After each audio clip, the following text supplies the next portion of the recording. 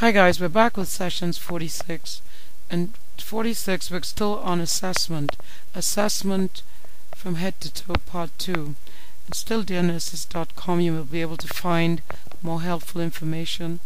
The topics for discussion are assessment of the patient with possible DVT, which is deep venous thrombosis, assessment of Anasarca, renal failure, and assessment of the patient in liver failure. So let's get started. Here is a patient who's called a nurse and said, "Nurse, I'm having a pain in my calf," but the nurse gives a very inappropriate response. She says, "I'll take a look and see what you have ordered for pain." Well, pain may be caused by a number of variables. In this case, this patient is having pain because she was a surgical patient and she has been in bed for a long period of time, added to which fact she's not been very compliant with her TED hose, and she's not also wanted to move her legs, and she has possibly developed what is called deep vein thrombosis. So if you've got a patient complaining of calf pain after being in bed for a long period of time, suspect there might be other causes.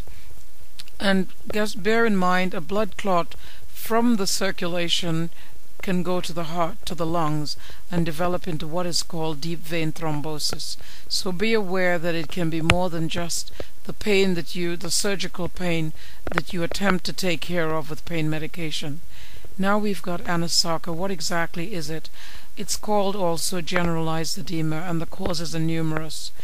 There are many causes of Anasarca. It might be due to liver failure, it might be due to heart failure or kidney failure.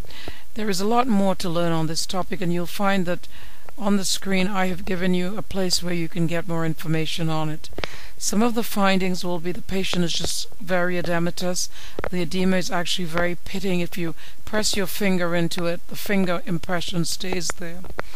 You also have that patient has a propensity for skin breakdown, especially the pressure points, and you get serious drainage oozing through the skin because the skin has been so stretched. So I urge you to take a look at that chapter for more information. Then we have got the patient in renal failure, and I know this is more common than you think of all age groups. What would you expect to find? Again, renal failure has numerous causes. Some of it is acute, some of it might be chronic.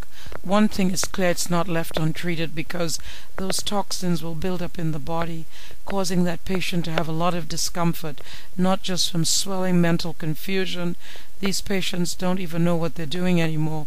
They have a complete breakdown. Their skin, you can tell it gets all sort of dry, and the causes would be hypertension, sometimes trauma after a traumatic accident to the kidneys it might happen, and certain drugs like antibiotic therapy may result in renal failure. Now, like I said, some renal failure is temporary, some of it is permanent. Hemodialysis is usually done. There are other forms of dialysis as well, like the one that they do strictly in the pelvis. Can't think of the name, but there are other forms of dialysis. And also bear in mind that there are other things that would be done for that patient. The doctor also changes the diet. The diet would have to be low in sodium, low in potassium, and there are just numerous things that if you follow the sequence closely you'll see how much can be done for that patient. Now we have liver failure, and causes of liver failure would include alcohol ingestion, viral infections. There might be also certain drugs, tumors, and I have put in the right hand corner for you what looks like a healthy liver versus one that's not healthy, one that has cirrhosis. One thing is clear, this patient has a very distended abdomen, has jaundice. Look at the skin, it's almost gold. The urinary output the same.